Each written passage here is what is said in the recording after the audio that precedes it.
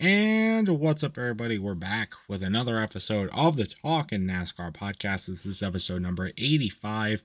And just as promised, Hitmaster's back.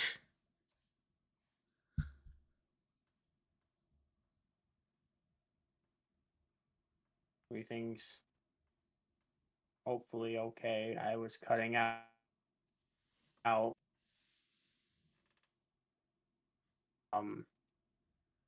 Hopefully it doesn't fuck up like it usually does, but Anyways, so we're recording this very early in the week. We normally don't do that because I like all the week's news to come out before we record the episode for the week. This is but I will be gone most of the week. Actually, we'll be gone right now at the time of recording this video. Or this video going live. So we're recording it early. This means it's going to be a pretty short episode. All we got to really do is recap the insane weekend at Nashville. There is one little silly season news piece, and then at the end, of course, we will also preview the Chicago Street Course. So that should be a lot of fun. But also, happy 4th of July to anybody out there. I know this is going to be coming out the day after the 4th of July, but anybody's out there, happy 4th of July. Well, anyways, let's jump right into it. We'll first talk about Nashville. So I didn't watch any of the truck race or the Xfinity race. I just was able to watch the highlights. In the truck race, there was a wreck on the first lap and some pretty wild restarts overall, it looked like. Lots of good action there. It was a tough day for Honeycutt, sadly. I like his name, so I always root for him because I like his name, so he's pretty cool. Riggs and Parsons also got into multiple altercations. They were feuding pretty much the entire night, it looked like. So that was interesting to watch.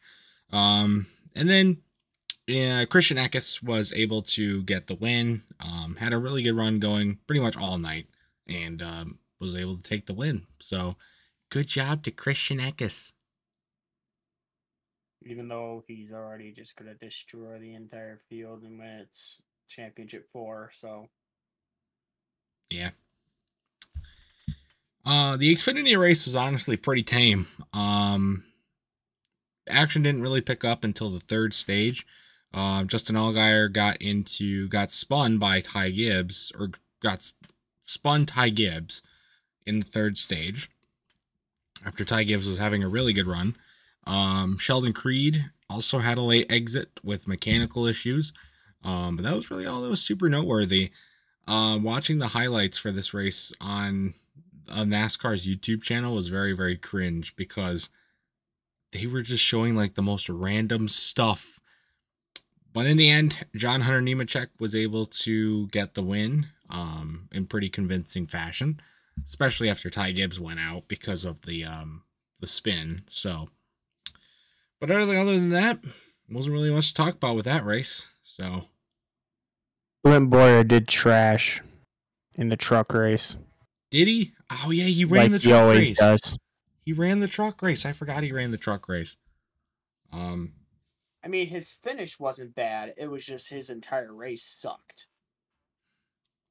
I mean, he's been out of NASCAR for 4 years now, so can't really blame him for running bad.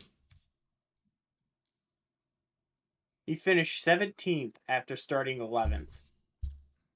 Oh, okay. So, I mean, he's not last, but he's not first either. But honestly, the really, really tame and albeit pretty boring Xfinity race was completely made up for by the absolutely insane Cup race that happened. This race lasted, I shit you not, 6 hours. 330 laps when they're supposed to go 300 laps. So they had an extra 30 laps that they went around that track. It was insane. So let's go over it.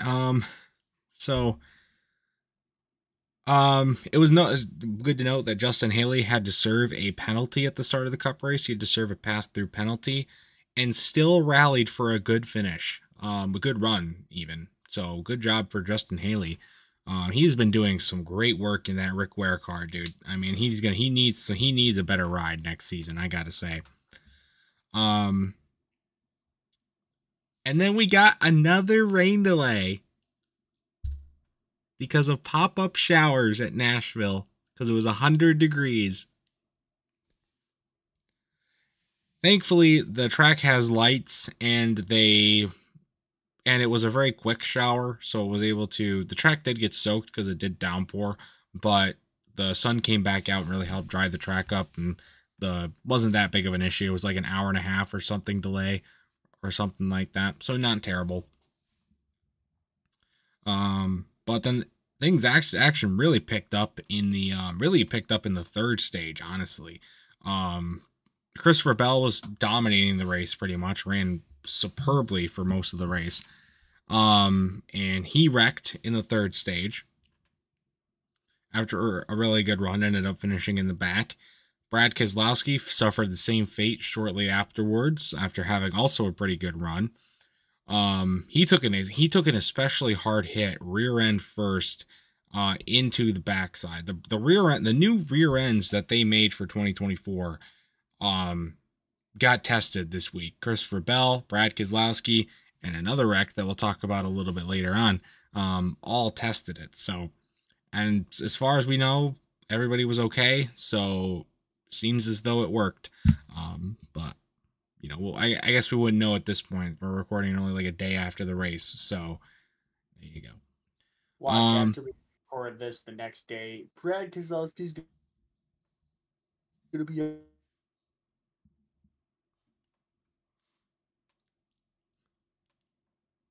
would be insane. Oh. There were some other tempers as well. I mean, the Kyle Larson, Denny Hamlin ongoing feud just kept going on. Really, I mean, they were beating this thing to a pulp as well too. Corey LaJoie and Harrison Burton also had some feuds on the track that kind of spoiled over as well. So Michael McDowell had mechanical problems that took him out of the race. And then late in the going, fuel mileage became the name of the game. Drivers was trying to stretch it out late on a long run.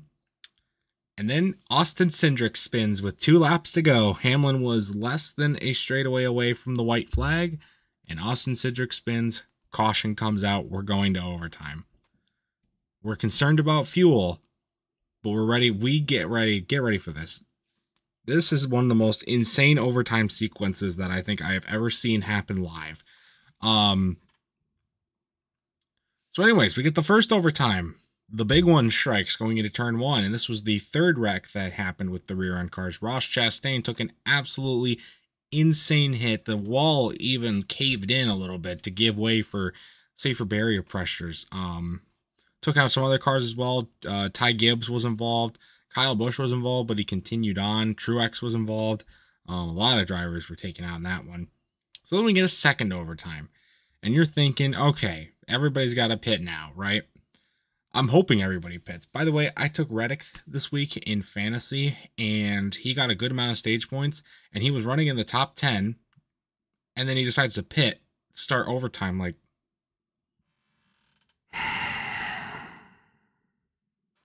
So I'm mad. But then the big one hits. He gets through, and we get another restart, and the other drivers might pit. I'm like, okay, there is some hope here. Nobody pits. So we go to another overtime attempt.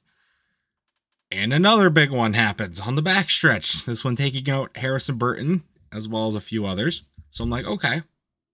You thought Daytona and Talladega had big ones. Ha! Nashville did it better. So I'm like, okay. Some drivers have to pit now, right? And 2 did. I think Denny Hamlin did, along with somebody else pitted. So, Sure. So like, okay. Maybe now Reddick can have a good run, and we'll get this race over with. We go to a third attempt. Kyle Larson runs out of gas as they restart, and Kyle Busch spins. By the way, Kyle Busch had a really terrible run going throughout this entire race. He was like back in the 30s and 20s all race. He was a lap down at one point. But thanks to some really inconspicuous fuel strategy, he found himself in the top 5 with a shot to win going into overtime. And then he got dumped on the restart because Larson ran out of gas. And the crowd went berserk. They went absolutely insane, screaming that he was out of the race. So that was pretty funny to watch. He got dumped by Chase Elliott. So that was good. So then we go to a 4th overtime, and you're like, okay, everybody's on fumes. Something's got to give, right? And like, okay, they're getting back to the white flag. They're about to take the white flag. I'm okay with the top 10. Reddick's in the top 10 by this point. I'm like, okay, we're talking about the top 10. Nope. Josh Berry wrecks. Another restart. Joey Logano and Chase Briscoe are on the front row. Both of them have gone over 100 laps without pitting. On a 1 1/3 track. How do you stretch the fuel load that far on a non-short track?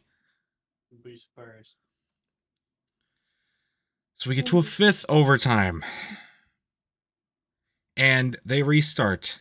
Reddick is flying. He gains like 5 spots in the first turn.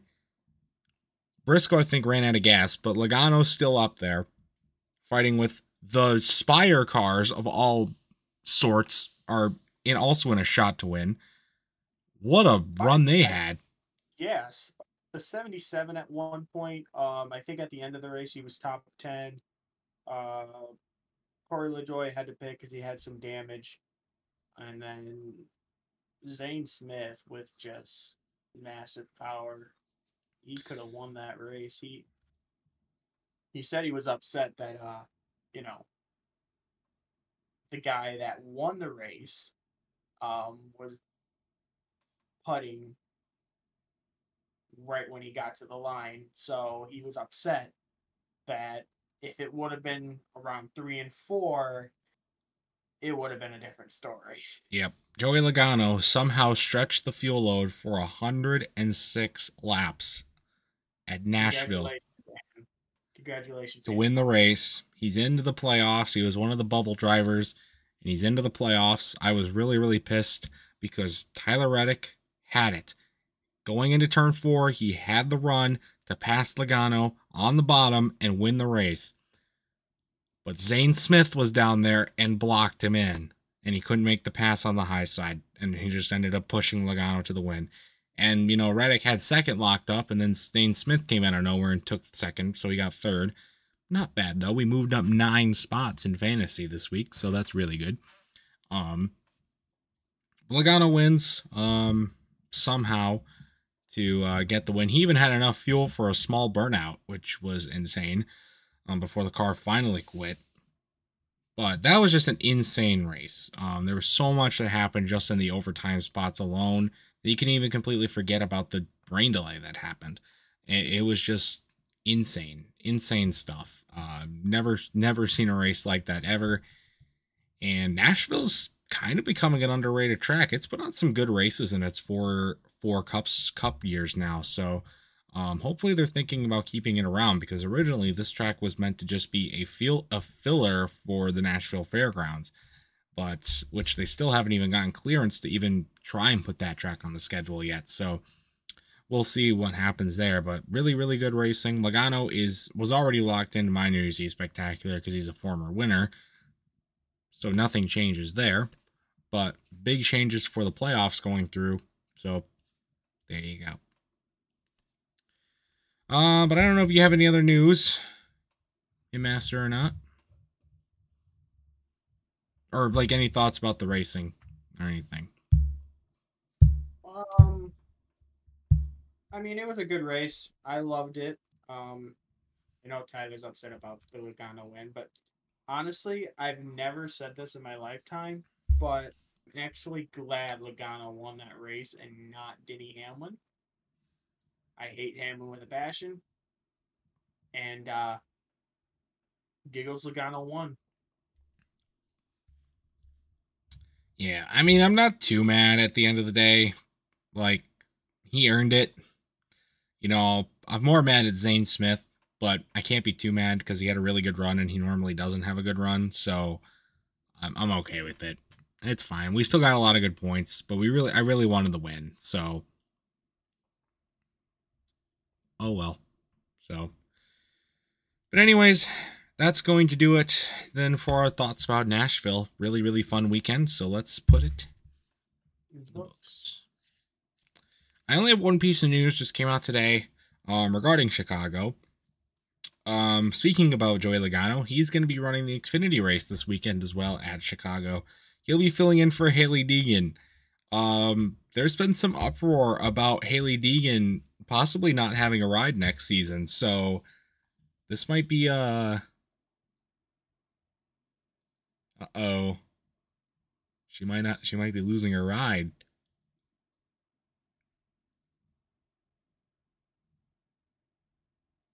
Are you expecting me to say something? I guess not. Anyway, that was the only other piece of news. So, unless you had anything, Hitmaster. If you guys are into Legos, NASCAR is coming out with another Lego set. They had a Lego set from the 75th anniversary last year. I actually have it on my thing right over there. But it's going to be the Chevrolet Camaro ZL1 set. That is what it's supposed to look like. Looks like the UPS truck. Pretty much. They should have just made the UPS truck.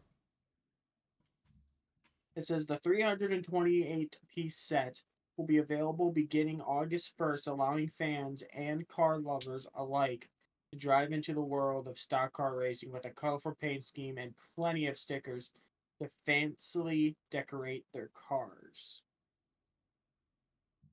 Okay, so they don't just have this.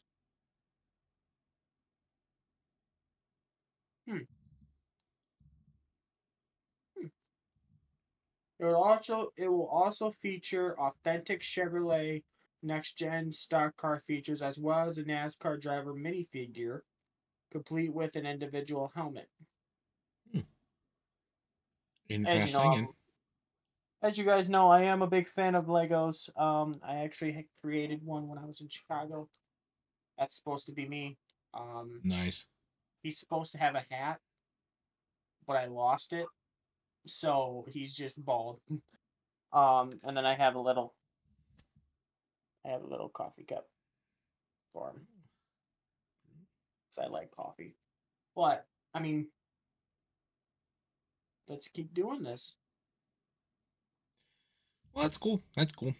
So, but if we didn't have any other news, we can jump straight into our Chicago Street Course predictions. You know, honestly, I completely forgot this race was happening because last year they would not shut up about it all season. Legit all season. This year they have barely talked about it. They talked about it at during the Nashville race a little bit. That was the first time I've really heard them like go in depth about the race, which was insane. Regardless, though, I mean, they're going to get another shot to race. Hopefully the rain holds off this time and actually allows for some more competitive racing than what we got last season. But should be good overall. The fans seem excited, so should be a good one. It says right here, on Sunday, it will be 87 degrees and partly sunny. But then again, that could change. So far, It's looking like a sunny day for you guys in Chicago. I wish I was there. I got to see all that when it's not built. So. But Xfinity and Cup will be racing this weekend. So who do we got for the Xfinity series?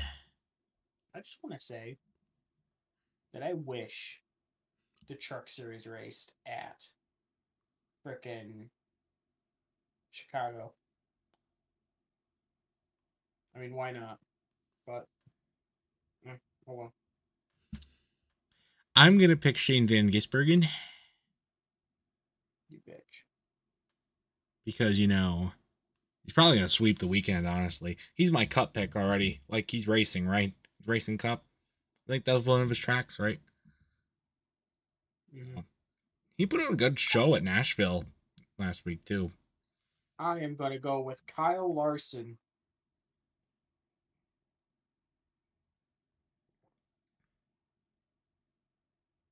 Okay. I was going to go with Ty Gibbs, but then I realized I hate Ty Gibbs with a burning passion, so I'm going to go with Kyle Larson, the second best. Not a bad pick. Not a bad pick at all. So, and then we have the chips for the Cup. Do we have the chips? All right, here we go.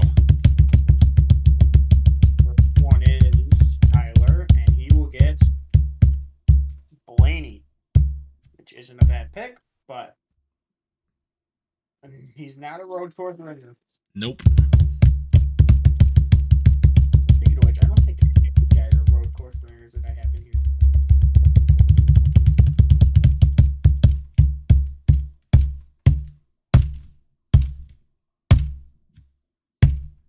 Well, I better hope I'm going with the double duty.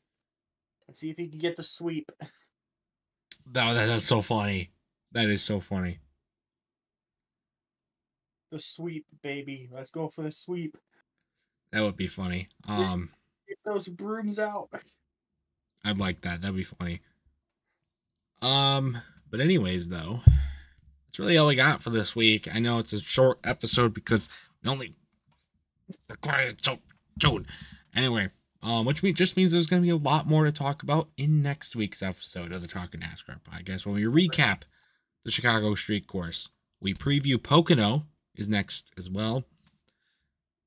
And I'm going to be going to a new track while I'm on vacation. So I will talk about that on the podcast as well. So next week. But if you want to be a guest on the Talking NASCAR podcast, all you have to do is you can join the Pringles Land Company Discord. Link is in the description down below. You can request the Talking NASCAR role, and either me or Hitmaster will get it to you, and we'll figure out a time for you to get on and talk some NASCAR. So it should be a lot of fun.